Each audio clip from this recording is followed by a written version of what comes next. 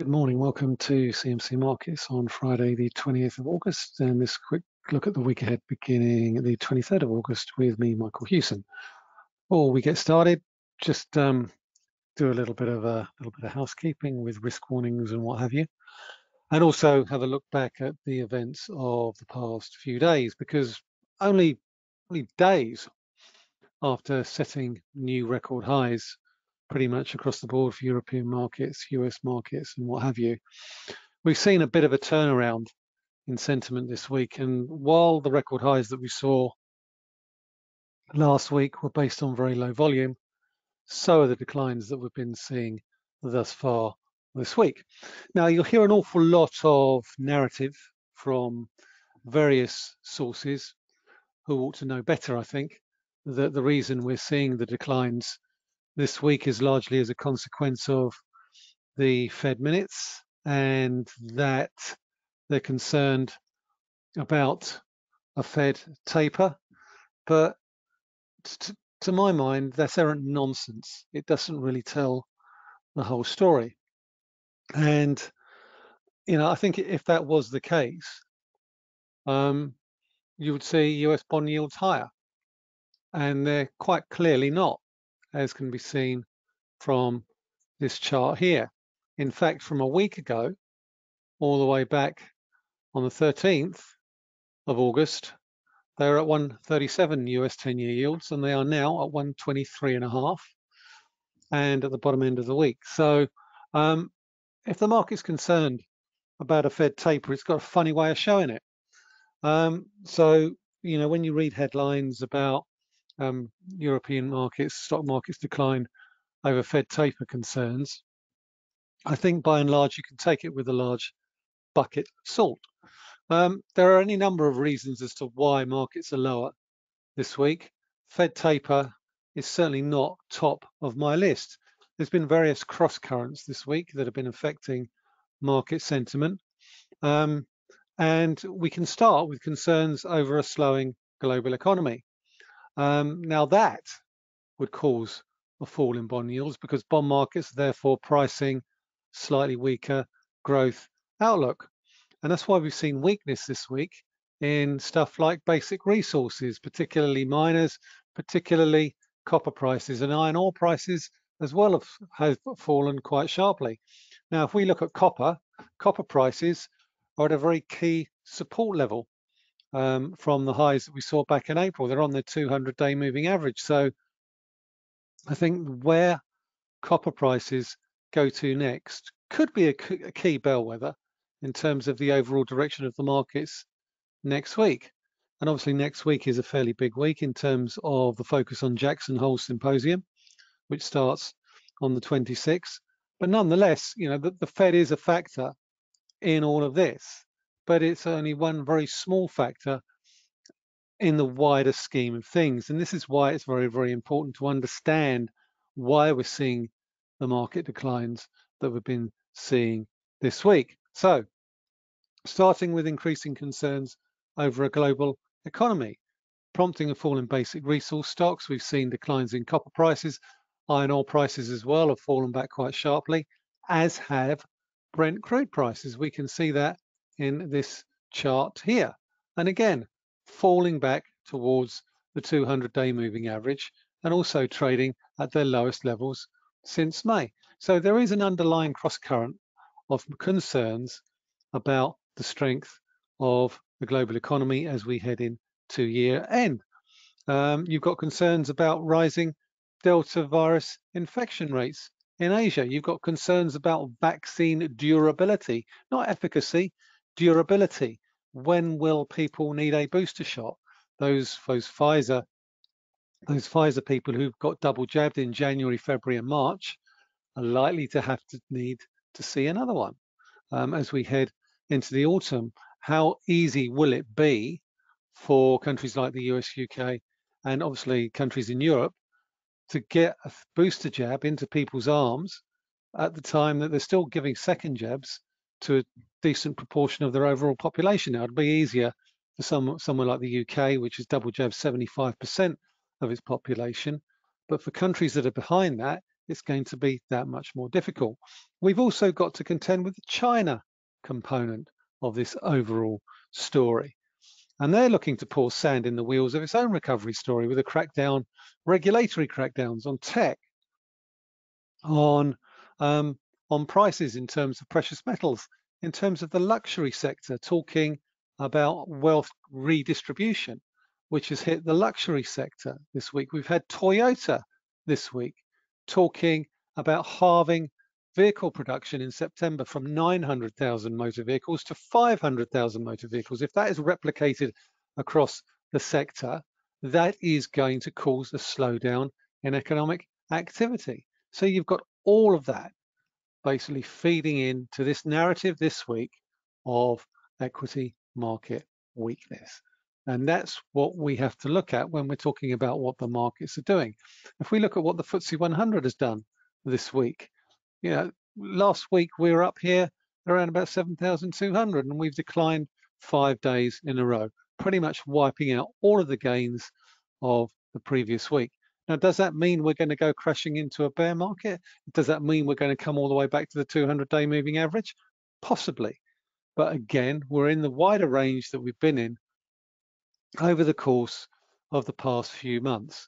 So yes, we could see some further downside. There's decent support around 7,000. That's likely to be a very key support level on the downside. Similarly, with the German DAX. If we look at the German DAX here, we've got another sharp fall. At the moment, we're holding above the 50-day moving average. But again, this is all the way back on Friday last week. So we've gone with a slow climb all the way up, and then we're back down to where we started pretty much 2 weeks ago at the beginning of August. So in essence, we've gone nowhere in August, despite all the narratives of taper concerns, this, that, and the other. Similar sort of story, S&P 500. Now, this is an interesting chart because we're on the 50-day moving average, but we're also on this very decent trend line that I've drawn in through here, as well as this key support level all the way through here. So this could be interesting if we break below the 50-day moving average, because we could see a little bit of a sharp move back to these areas, these lows that we saw all the way back in July, 20th of July. So I think it's very important to not get too caught up in the overly pessimistic narrative or the overly positive narrative. You just have to play what's in front of you, and that's the price action. Price action basically dictates what the markets are feeling at any given time and what the flows are actually doing. Look at the NASDAQ again, 50-day moving average. It's really quite something when you look at the number of technical indicators, which tend to be fairly common across the board. So we've got the NASDAQ 50-day moving average acting as support, S&P 50-day moving average acting as support, DAX 50-day moving average acting as a support. Now, the fly in the ointment, as has always been, is our friend the Nikkei 225, and I've talked about this at fairly great length over the course of the past 2 to 3 weeks. Asia is the fly in the ointment for the global recovery story. So, and we're seeing that played out in the Nikkei. So how we react around this 27,000 area, this area of support through here, could dictate how much further upside we have for equity markets in general. But certainly if we look at the way the dollar's performed this week, it's been very much a case of risk off. The dollar's going higher simply on the basis of the fact that people are coming out, investors are coming out of stocks, and they're putting their money in the haven trade of the US dollar. The only currency that has come even close to the dollar performance this week has been the Japanese yen, which is a classic risk-off currency. The Japanese yen hasn't really gone anywhere this week. It hasn't, and you can see that played out in this dollar yen chart here. It's been pretty uneventful, traded in a fairly tight range over the course of the past few days. So that's the dollar yen for you. So looking ahead to next week, we've broken some fairly key support levels on euro dollar, and that suggests to me that we've got scope to go quite a bit lower When I say quite a bit lower, it's all relative. It's these double lows here, around about 116, which was the lows from 28th of September, around about September, October, November 2020. That's the next key support level on euro dollar. Now that we're below 117, we haven't been able to get back above 117.10. And that for me, I think if we can get back above 117.10, we'll get a bit of a short squeeze. Now we are oversold, it is true, but just because we're oversold doesn't mean we can't continue to go lower. So you have to basically trade what you see here. We've broken below this key support level, which the bias means suggests that we could well see further losses back towards this next area of support at 116.12. So 116 figure 10. You're really talking about that low there, that very long shadow candle there from November, 116.03. So how euro dollar behaves between 116 and 117 could dictate, is likely to dictate where we go to next. Cable's had a poor week, despite the fact that the data this week, by and large, hasn't been that bad. Yeah, retail sales disappointing, minus 2.4%. Public finances are much better for July as a result of higher tax revenues and lower furlough payments. So half of what they were in June. We look as if we're going to come back all the way back down to 135.70 on cable. Why? Simply on the basis of the fact that we've broken below a host of key support levels all the way down from here. So once we broke below 50% level at 137.70, we went back to the next one at 137.30, rebounded, went all the way back, and then came all the way back down again. So now for cable, what we really need to do is make sure that we hold above 135.70.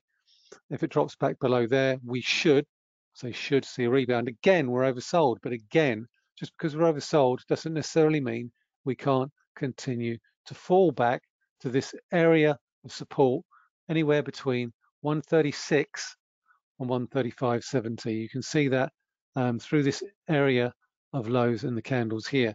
The absolute low is 135.70, but you've also got lows around about 135.90, 135.80, and 135.85. So in and around between 135.80 and 136, there is an area of support for cable. If we drop below that, on the other hand, then we're really looking at a much darker picture in terms of where we could potentially go to next. And then we have to start looking back at around about the lows of this year, which is around about 135.30 or even 134.80. So always look for previous support and resistance levels when we're looking for breaks of key levels. Euro sterling has confounded my expectations, and ultimately you have to admit you're wrong on that. Bite the bullet, take it on the chin, and didn't follow through on the downside. We're now back up towards 85.74, 85.80. That is likely to be the next key resistance level. But again, we're still in the overall range that we've been in over the course of the past few weeks and months. And ultimately, we could, at a pinch, head all the way back up here. The ultimate short squeeze is in place here. We are now in a shorter term uptrend for euro sterling, and we can basically draw that line in like so, and then draw it through those lows there. There we go. Actually, you could probably draw that line in there as well. So let's just get rid of that and redraw that from there. Attached to the low. That's through there. It's not quite, so it requires a little bit of tweaking. So we'll use that one, and then that one there. So I mean, that's euro sterling for you. I mean, there is a fairly decent resistance around 85.80. That also coincides with a series of highs through here. So fairly decent selling interest through there. Could well get a drift back towards this series of highs here, which is around about 85.30. So the euro sterling does tend to generally operate in pockets of 50 points. So if it fails at 80, it usually drops back to around about 20 or 30. I say usually, it's not a hard and fast rule. So something to bear in mind. Okay, so moving on to the Jackson Hole Symposium. Now, I think up until recently, I think there had been an expectation that this year's symposium, which this year will be a limited in-person program, unlike last year where it was a virtual affair. Last year, the Fed outlined their new policy of average inflation targeting, or AIT. Now, this policy has been very apparent in the past few months in that the central bank is prepared to tolerate prices rising much higher above its 2% target for extended periods of time. I mean, when you've got core PCE levels, which is the Fed's preferred measure of inflation targeting, rising from levels of 1.5% at the end of last year to be currently at around about 3.5% already, and little sign that the Federal Reserve is any mood to slow down its current bond buying program, it's quite clear where the Fed's priorities are. It's not in controlling inflation. It's really about the labour market, and that is going in the right direction. Weekly jobless claims are continuing to fall, and this week's symposium could offer guidelines on how the Fed is looking at how to start tapering its bond buying program as we head into the autumn. Now, those minutes were from July, so they predated the July payrolls report of 900,000 and the June payrolls report, which was upgraded to 950,000. So there is a discussion going on about the composition of when the Federal Reserve is likely to start looking at winding down its bond buying program. But you also have to understand that if we continue to see the declines that we've been seeing in equity markets over the course of the past week, and we continue to have concerns about a growth slowdown in Q4, for all this talk about a Fed taper, there is a likelihood that it may get delayed. It may not happen until next year.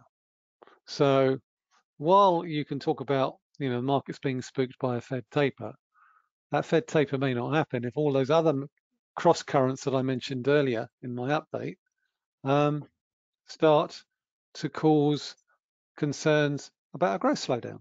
So the symposium is important, but it's only important in the context of the data holding up. So in that context, the August payrolls report at the beginning of September is likely to be a key bellwether going forward. We've also got France and Germany manufacturing and services flash PMIs, and we've got UK manufacturing and services flash PMIs on the 23rd of August, on the Monday. And they'll give us a fairly decent idea of how the German economy is basically reacting to the slowdowns that we're seeing in China.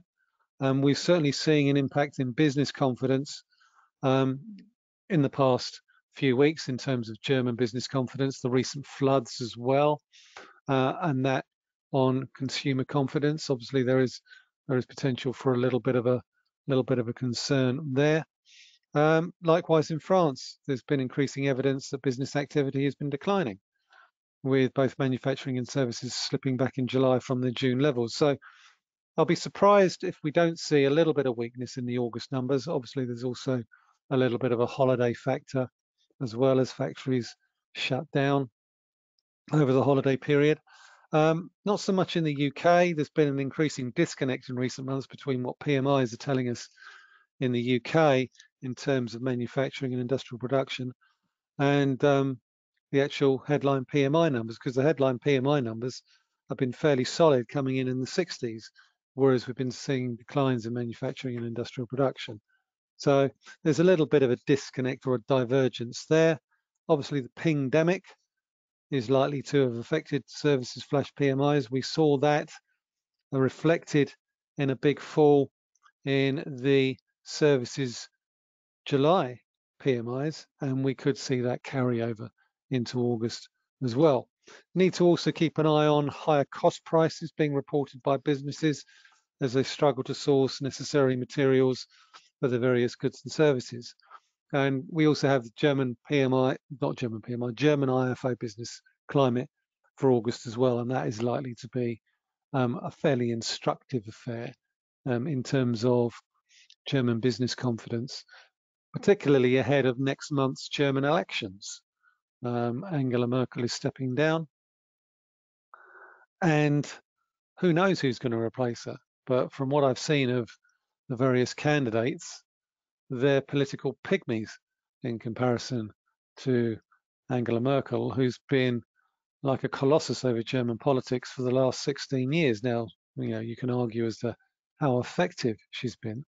She's certainly been effective at maintaining the status quo, but she's certainly not what I would have called a transformative chancellor. And maybe that's what Germany needs, and certainly there's no evidence that that is going to happen. We've also got second quarter US GDP, the second iteration of that. That was a little bit of a disappointment on the first draft. Came in at 6.4%, which was a little bit disappointing. Sorry, 6.5%, which is a little bit disappointing because we're expecting a number of around about 8.5. That being said, personal consumption was stronger than expected at 11.8%. But the fact that it fell short, the GDP number, I mean, suggests that there are headwinds that US businesses having to contend with, particularly in the areas of the economy like manufacturing, construction, where I think people were expecting a slightly bigger contribution. So supply chains disruptions, shortages of key parts, prompting factory shutdowns, business disruptions, still expecting a slight upward revision to around about a 6.6% annualized revision. So that by and large should be fairly positive, and that's due out on the 27th. And we've also got US personal spending as well as PCE inflation. And obviously the PCE numbers are likely to be closely watched after coming in at 3.5% in June. Now, what struck me about them was that they slipped back in June while PPI went up and CPI sort of flatlined or only increased very, in a very marginal manner.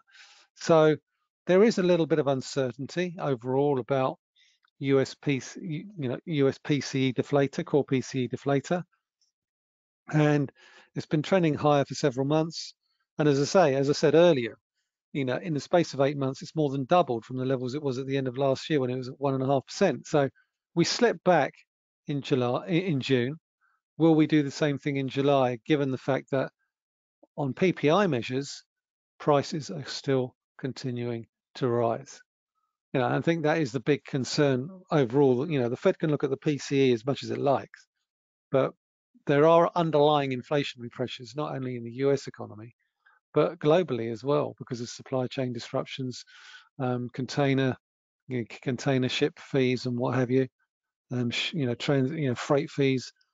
They are pushing, they're exerting underlying pressure on company profit margins, and that's not currently being reflected in current stock market valuations. As I say, one good thing about the recent decline in commodity prices is the fact that the energy components are starting to come down quite a bit, and that's likely to be welcome news for consumers like you and me who need to basically fill up their cars every so often. In terms of earnings next week, it's fairly light. We've got Best Buy, US electronics retailer, which has done fairly well, tends to operate in the shadows of Target and Walmart. But nonetheless, still expecting to see some fairly decent revenues. Online sales have been good. They jumped 37.2% in Q1. Revenues in Q1 were $11.6 billion. Share price, pretty uneventful. You can see fairly decent support in the share price anywhere through the June lows, July lows there, and heading back towards there today, this week. So you're talking around about 106 as a decent area of support for Best Buy. We've also got a recent IPO here in the UK, Bridgepoint, private equity company, owns stakes in Fat Face and Hobbycraft, and just bought a stake in a fast food chain, Itsu. Be looking to update the market on its latest first half numbers, as well as potentially providing an update on its plans with respect to the Burger King franchise, which it owns here in the UK, and which is reportedly looking to sell and offload. Company currently has 27 billion euros of funds under management and a presence across the US, Europe, and China. In 2020, the company generated 192 million pounds in revenues and profits of just under 50 million on a much lower figure for assets under management. So it'll be very interesting to see whether or not, I don't know what happened there with that graph. Let me just reset that. Yeah, it doesn't like that for whatever reason. Yeah, so as I say, IPO'd at 350. It's quite comfortable at 500p. So that's Bridgepoint. We've also got Snowflake Q2 numbers on the 25th. We've got Salesforce Q2 numbers on the 25th, and we've got US consumer chain Williams-Sonoma, which specializes in a range of household cookware, bakeware, and furniture. If you've ever heard of Pottery Barn, West Elm Brands, that's the company that owns them. So, as I say, that's it for this week's weekly market update. Had a few technical problems this morning, so I'm actually quite relieved I've managed to get through this without too much in the way of incident, shall we say. But thank you very much for listening. This is Michael Hewson, wishing you a very nice weekend, and speaking to you, and hope to speak to you same time, same place next week. Thanks a lot.